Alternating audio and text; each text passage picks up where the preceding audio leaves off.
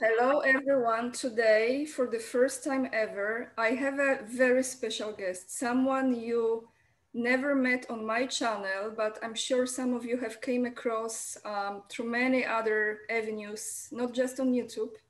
This is a very special guest, Mr. Stewart Pearce, all the way from United Kingdom, one of my favorite places on earth. Welcome, welcome, welcome, Thank Stewart. you so much for inviting me. It's wonderful to be here. Thank you so much. And I would introduce Stewart partially because Stewart is such a beautifully complex spiritual being that I know that as we live life, there is more and more to add to his introduction. So Stewart Pearce is a master of voice and corporate presentation coach who finds and liberates the authentic power and presence in the world's most extraordinary people. And those people actually included Margaret Thatcher and Princess Diana. So, Stewart, please, what is the most important in description of yourself? What can you add to that?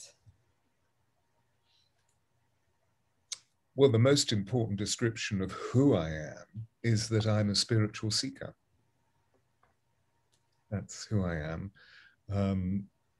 For the whole of my life, I've been aware of the multidimensional universe.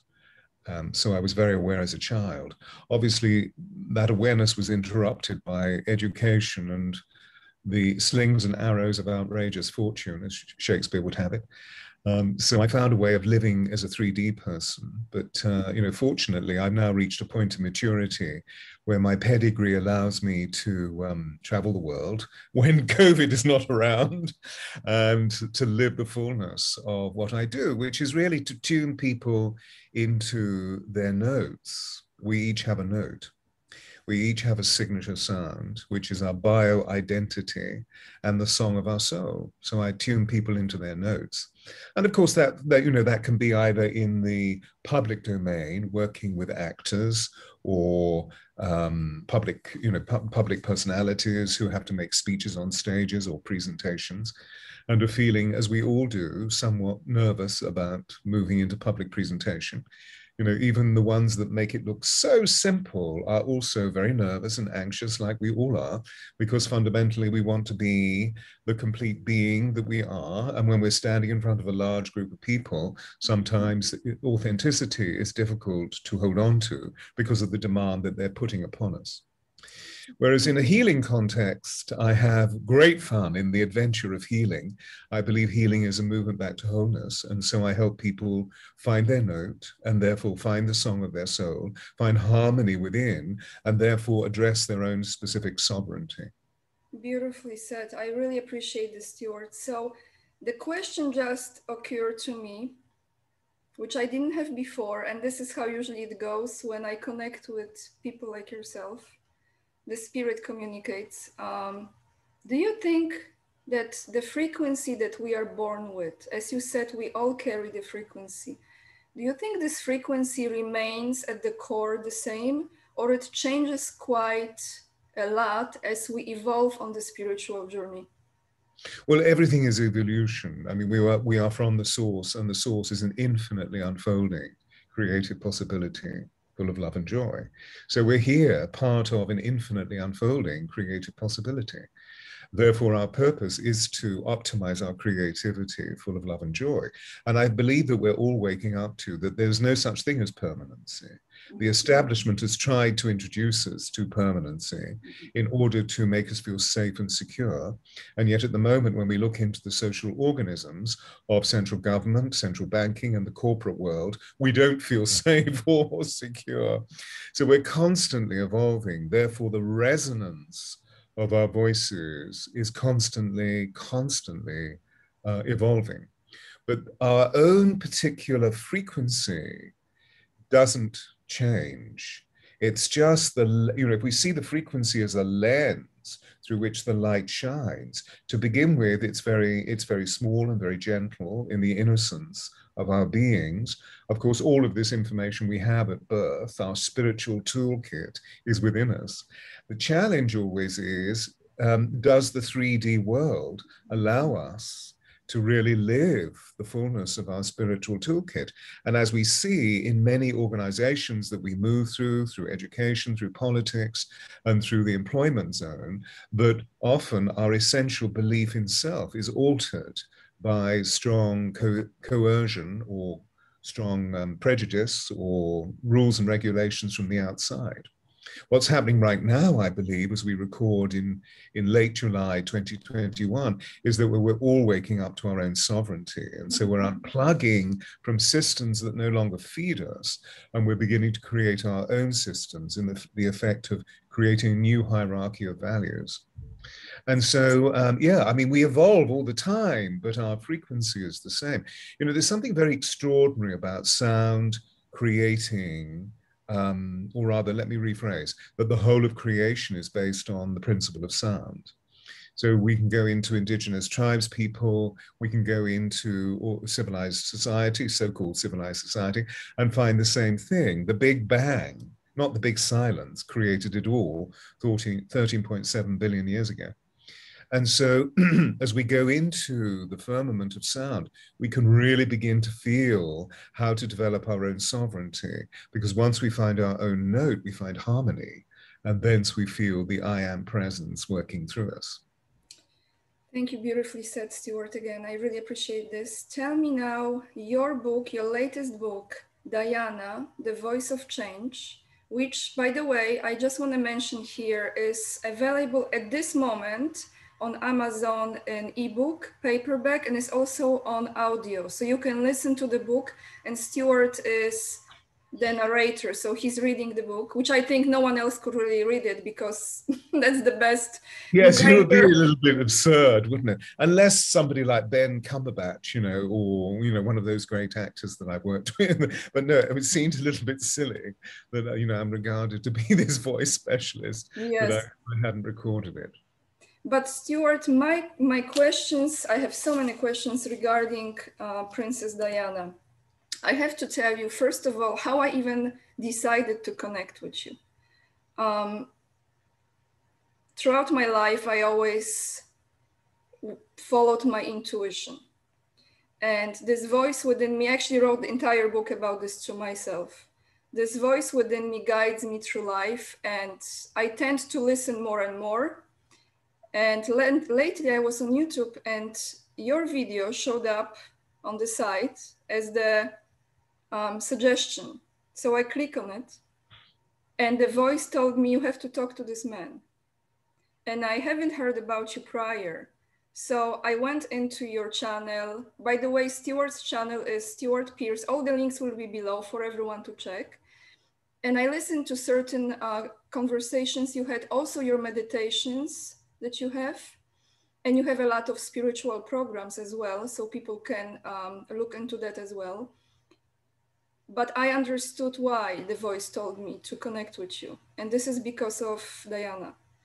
I, again, be very honest, because I was never this type of person. I'm originally from Poland. I happen to live in US, but I never had this sense of like obsession with Diana, or you know, some people are like on the brink of fanatism, of adoration.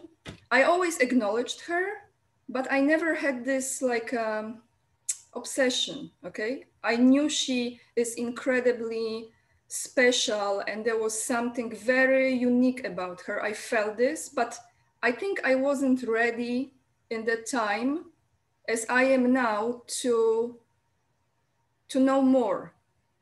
And my first question to you is about her, because you had an absolute blessing to be working with her for 2 years of your lives.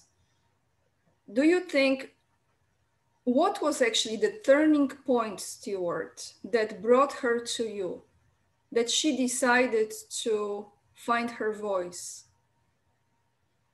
Diana was a seeker. And so all through her royal career, largely as a result of her presence meeting up against great criticism and oppression and denial of her, that she'd sought out help through psychiatrists, through psychologists, And also she had moved into the field of alternative healing, which during the 80s was really beginning to take off.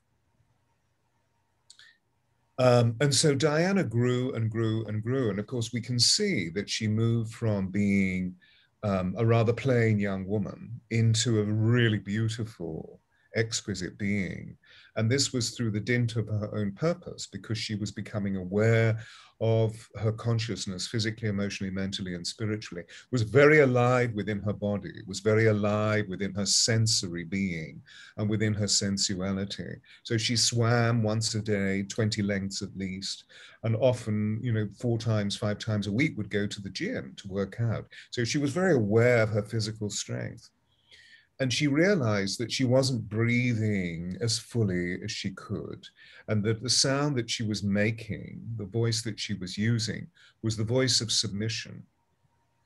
And when she saw herself in the Martin Bashir program, the Panorama program, she was very pleased about the points of revelation that she made, the voice of liberation. But she was not pleased with the way that she looked, that she did this.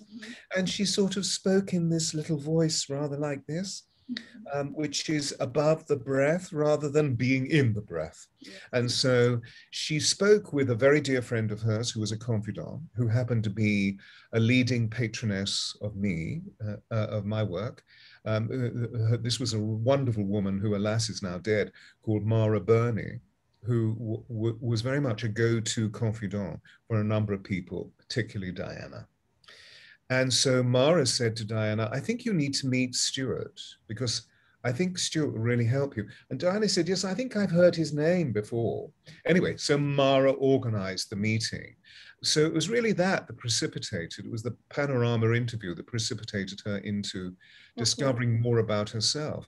And of course, as soon as we began our first 2 conversations, our first 2 sessions, she began to realize that there was a tremendous amount that I could offer her.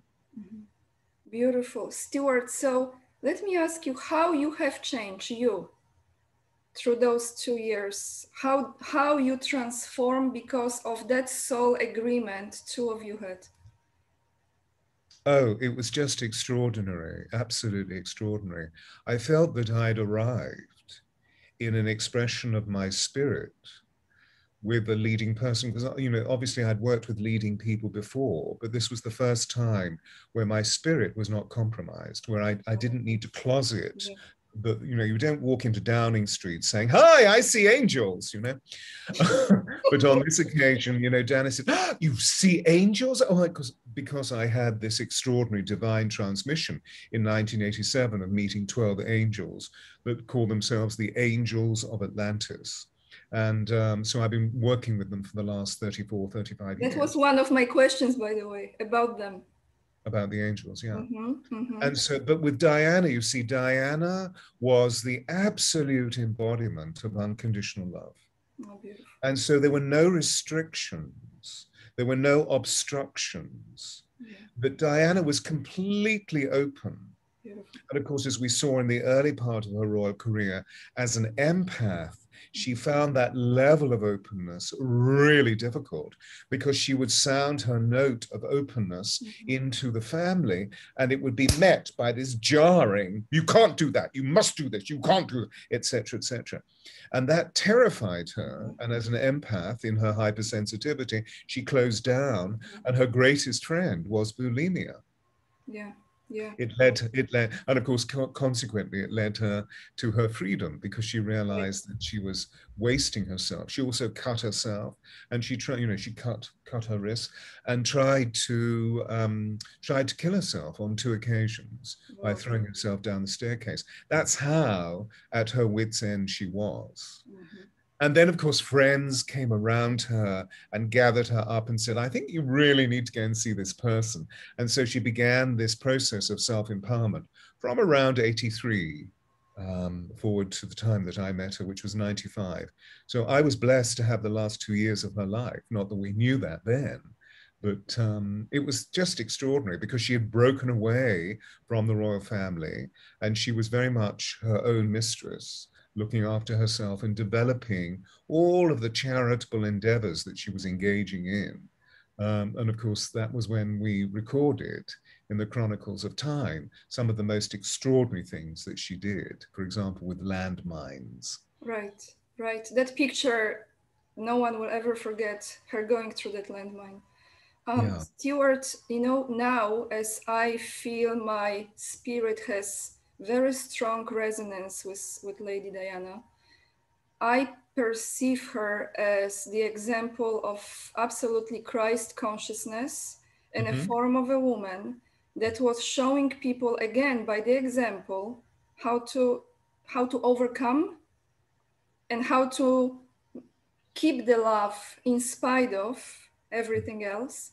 So I want to ask you about this. I was wondering if you could describe her vibration to us, as a color or as a sound in the nature, what would be the closest?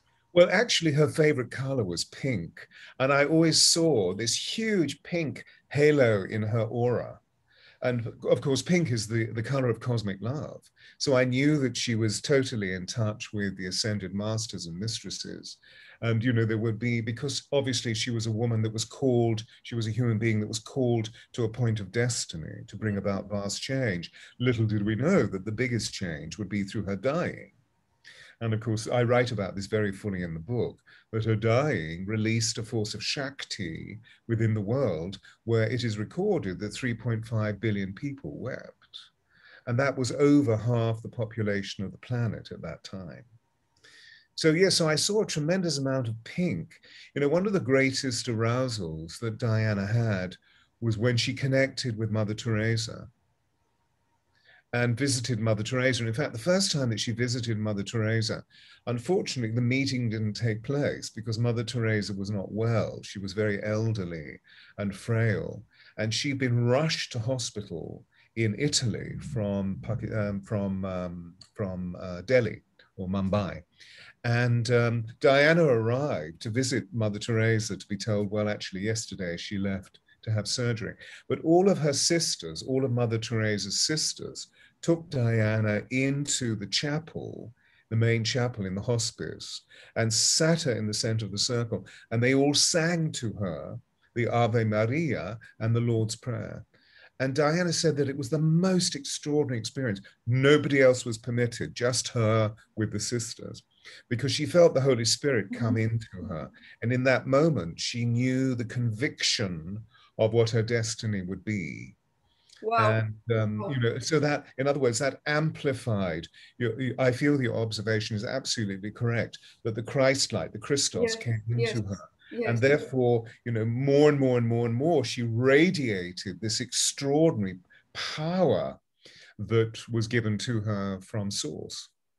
Stewart, you know, I ask you about the color because on the cover of your book, that purple pinkish shade is actually the aura. If you would ask me, and I never, you know, saw her in that form like you did, I would describe her color as that Well, divine. yes, I mean, that's one of the reasons why I use the color, because Yes. you know, talking about the pink that was here, and then it would move up into a lilac or a very, very light violet, you know, which is always to do with those higher dimensions of spirituality, connecting into fourth, fifth, sixth, seventh dimension. Yes, but obviously she was so wonderfully vital in the physiology of her being, you know, as a spirit living as human, that she had many colors in her aura, but chiefly pink was the one that came forward. And she loved wearing pink clothes, you know, it was her favorite color. Yeah. Stewart, can you tell me, did she ever talk to you about how she saw her future? Did she ever mention this to you? Did she have Yes, any visions or, yes? we talked a lot. We talked a lot about it. Yes, she was planning, interestingly, on moving to Malibu, or at least buying a house in Malibu. So it's very interesting that Harry and Meghan are, you know, living in the hills there overlooking the Pacific, Montecito. She talked a tremendous amount about. I remember we were in New York I think it was at the beginning of 96. No, actually it was in the beginning of 97. We were in New York, and several meetings took place where she was talking about certain interests that she had, charitable interests, that she wanted to make into documentaries, and that the documentaries would become full-scale movies. So she was planning a tremendous amount. She was an immensely creative and imaginative individual. So things were beginning to brew. You know, it's amazing because you mentioned the time frame that, as I know, because I actually happen to do a lot of research in certain topics, and lately about Diana's certain meetings, right? Which again, how much can I know? But if you research, you can find quite a lot. Did she ever mention to you her friendship with JFK Jr.? With JFK Jr., with Jr. Because they... John Kennedy. Yes, you know why I'm asking? Because you know this better than anyone really, working with her. She was the most photographed woman in the history of humanity, and he was, in that time, at the same time, the most photographed and chased by paparazzi men in the world as well. And I know that they get to know each other and they became friends. I'm just curious because you are the person who really knew her. Did she ever talk to you about him? Only in passing. Only, you know, he wasn't, they weren't terribly close. They had met, certainly, and they were also, we were only just beginning to wake to internet communications at that point. So she wrote copiously. She was always sending cards and you know, letters in correspondence. So they were actually connecting with one another through letter, I remember. Yeah. Wow, beautiful. And there was one particular birthday, I think it was her 35th birthday, which was in 95. And he sent her this huge bouquet of pink roses. In 95?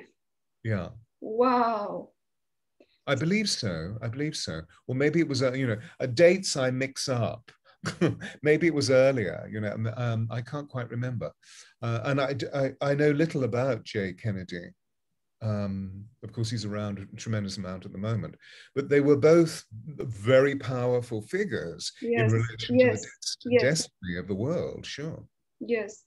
And what were Diana's spiritual practices that she was doing at the time when you worked with her? Well, she would meditate, or at least try to meditate once a day. And the use of prayer was something that she offered. All of this is in my book, Diana, the Voice of Change. So they were the key practices, but she was also very aware of remaining present in each moment, in each holy instant. Wow. And so therefore, being present, she tried to constantly choose the highest choice, which was for her one of love. Do as you would be done by, she would say, you know, love is all there is. So let's just keep hugging everybody. Beautiful. So in that field of love that you enter in her presence, what was the other feeling except this freedom of unconditional love? Was there any other feeling, like you were having any sensation, you know, the vibration wise? Well, she was crystalline, and so everything about her shimmered with light. And, you know, the light that seemed to flow around her, that was the main source resource of her force, was this silver white light that would then refract into different colors, as we were saying earlier. This is what was so extraordinary about her. But as a human, the most specific thing was this extraordinary immediacy, her authentic immediacy. So, for example, if she met you at a formal occasion, that if she felt called to it, the first thing she would say is, "Oh, I love your dress. Where did you get it? I love that." Or, God, you're wearing amazing shoes. Where did you get those? You know, there was always this immense joy and ease. Diana was brilliantly funny. And so I remember we used to laugh and laugh and laugh. I mean, sometimes like children, we'd forget what we were laughing about. We were just giggling so much. You know, there was this extraordinary vibrancy about Diana. Of course, at the same time, on the other end of the spectrum, she was feeling very, very deeply as a hypersensitive, and therefore would often become caught in very, very dark emotion. And if you like, it was my job to help her see a way of transmuting from the negative into positive, which she would do effortlessly. It's just that, you know, she was Cancer, meaning she was born under the sign of Cancer. And with all Cancer people, you know, their feelings go deep, deep, deep into these big pools. What is your sign, Stewart? I'm a bull. I'm Taurus. You're Taurus. I'm a Capricorn. You're also earthed in Capricorn, but I according to a lot of astrologers, I have a very complex birth chart. So I have many planets in air and in fire. And you said, I actually wrote this down, listening to your videos the other day. Two very important sentences that I agree. Well, one is the scientific, and one is the statement. And you said that feeling is our superpower right now.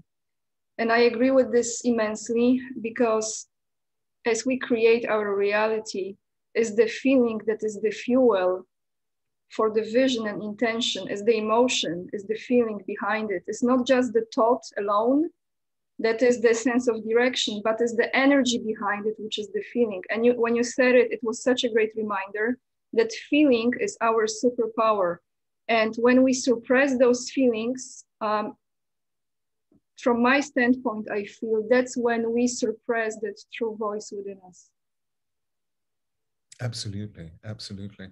You see, you know, going back to what we were saying earlier about our voices, the interesting thing is that we've been educated, socialized, and conditioned into a particular bandwidth, which is the cerebralization of comprehension. And so actually where most people go is they automatically go here. Yeah. I mean, and in the United States, America, it can be really, you know, right up there like this, you know, which has very little to do with my body. It has a lot to do with my cerebralization. But if we allow our voices to come back into our bodies, you know, if we really see that if words arise from the heart, they enter the heart. If words arise from the tongue alone, they don't pass beyond the ears, I quote Rumi, that we come right back into the very center of who we all are, that feeling is the language of the soul, and that we're here to feel and create through feeling. In other words, we become distorted through the 3D complex of doing. We've been distorted by always leaning into comprehension rather than trying to find what our root is through compassion. These two extremes, comprehension and compassion. Yes. So all of my work is about opening up the field of compassion. So it's returning to heart, which is where it is your true sound, your voice. And you said this, that the heart has the energy field that is 5,000 times greater than the one of the brain. And in this era of Aquarius that we already are in, this is the only way forward. And Stewart, before we end today, I have much more questions, but actually we still have a little time, so that's great.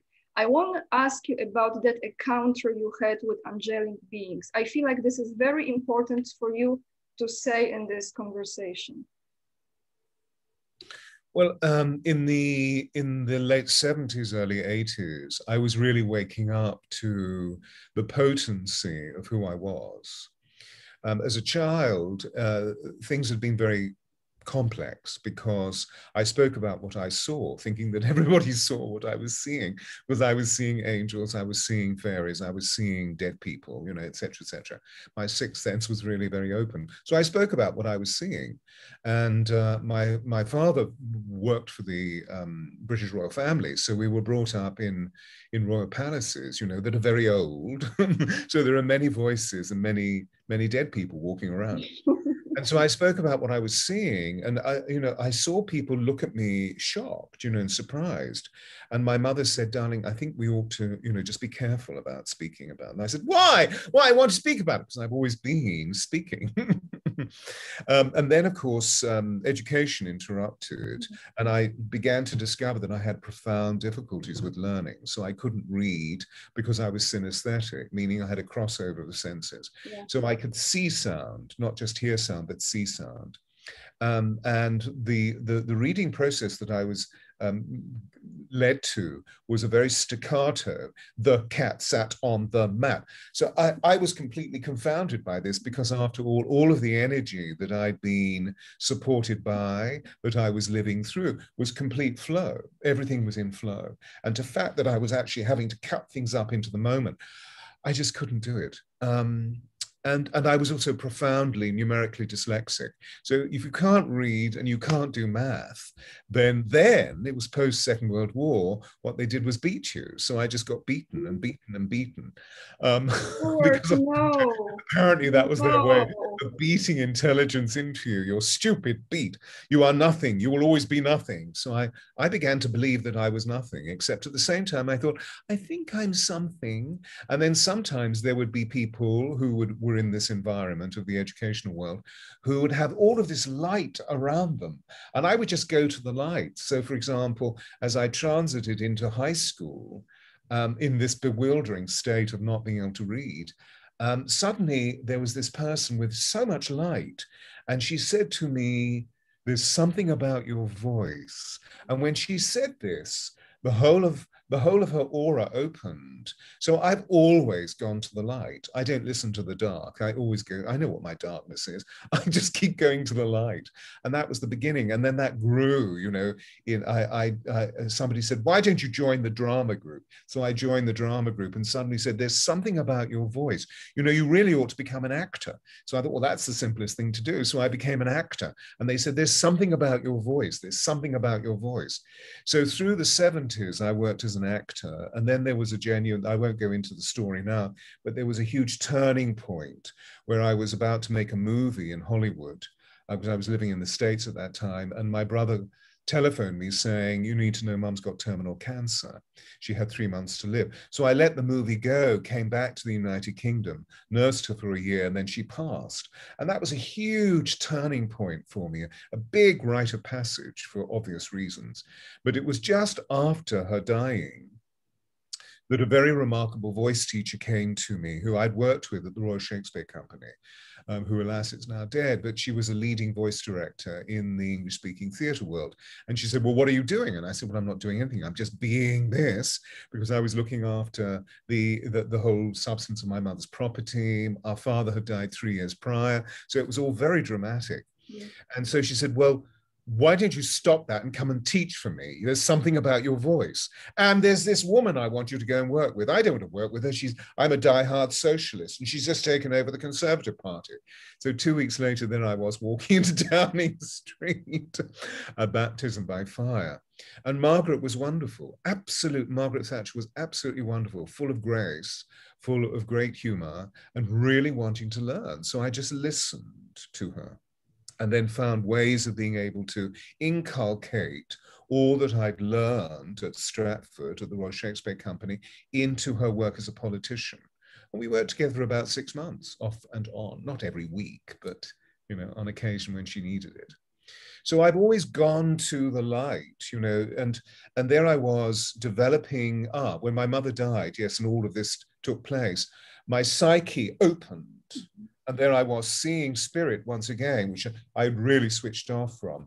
So I started developing it here in the city of London, because somebody said to me, "You really ought to go to the College of Psychic Studies." So I went to the College of Psychic Studies. You did? Actually, I heard of that place. Wow. Okay. and attended workshops, and people were saying, you're a medium, you're a medium. And I thought, oh gosh, this is all too much.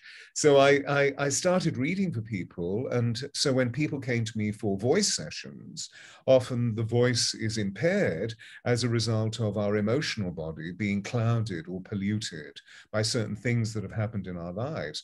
And often the dear ones would step in spirit. So I would say, well, your mother's here talking to me. And they would say, what do you mean my mother's here talking to you? Well, your mother's saying, and they would say, how did you know that? So I developed my psyche. And then in 1987, a friend of mine had just opened a small crystal store selling crystals in Glastonbury, which is the heart chakra of the world on this island, where there is a high hill known as the Tor. And so he said, why don't you come and give readings for people? Because everybody's going to arrive. And I thought, well, this is fun. So I went to read. And during the morning, I read for people, half-hour readings. And then I felt really tired. And by this time, I'd gone to India, where teachers of mine in India had said to me, when you feel you're not in connection, go and meditate. So I went up onto the tour and I meditated. And as I meditated on this particular day, August 16th, 1987, I heard these extraordinary sounds. And I opened my eyes and there were these huge orbs, 12 huge orbs. And I heard one of them say, we are the angels of Atlantis, and we're going to give you a temple of sound healing, which you will call the alchemy of voice. Wow. And a light penetrated through me. I thought I was having a heart attack. It was so huge. So I dropped to the floor and then recovered. And then I heard them speak. We are going to be working with you over the next 12 years, preparing you to hold the vibration of our communion. We are called the Malakim, and we will bring teachers to you. I thought I was going mad. I mean, I'd already seen many, many different things, but, that doesn't mean to say that there isn't healthy skepticism within one. Wow, this is extraordinary. And then, of course, the signs, the symbols, and the synchronicity would happen, because suddenly I would meet a Native American teacher when I was vacationing in New Mexico, or I would meet a Sufi master on the path. When the student is ready, the masters come. So I learned a tremendous amount about the angelic communion and what they were trying to communicate to us about love being the essential principle, that feeling is the language of the soul. And so I'm really a self-made individual in the sense that I just keep moving with creation, and I try to be absolutely present in the moment to the greatest level of authenticity, which is, of course, love. It's that simple. First of all, I just want to tell you how much I appreciate you sharing this story.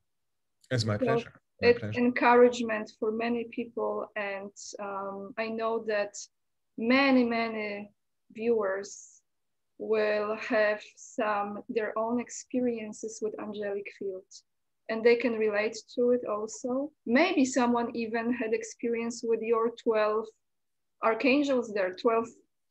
Well, many people are coming to me and talking about a council of light. Yeah. There are 12 beings. Yeah. Yes. You see, the angels of Atlantis are very ancient. They're called the Malakim in Kabbalah, and the Malakim mean the royal angels. They overlight the 12 Melchizedek. Melchizedek means priest kings, priest queens. This is the council of light. This is the intergalactic council. This is the great white brotherhood or sisterhood. And there are 12 beings of light. Yeshua is there, Mary is there, Buddha is there, Saint Germain is there, Kathumi is there, Omori is there, Lady Portia is there, etc., etc., etc. So the angels always come at times of great renaissance, these particular angels. And of course, this, as we know, they say this is the third great time of angelology, the third great wave of angelology since the beginning of creation. We are living in the most incredible times for the humankind. However, they are challenging. It's, as Abraham Hicks, one of my favorite teachers years ago, I used to listen a lot to them and went to the workshops, and I did many other work, but as they always say, that we are on the leading edge. And we are truly, if we go with a stream, like you are going with your stream, I was listening to, and I'm like, Stewart is going with the stream from place to place, from person to person. And I really immensely appreciate your time today and our conversation.